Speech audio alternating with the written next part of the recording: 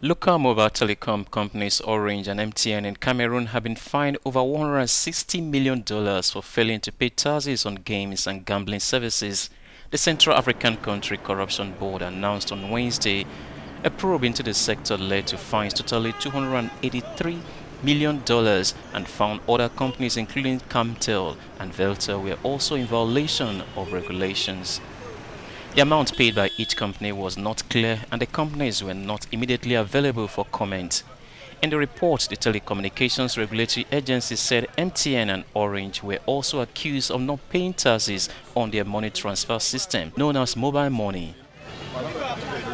The report is another blow for MTN, which is already contesting a $3.9 billion fine in Nigeria for failing to disconnect users with unregistered SIM cards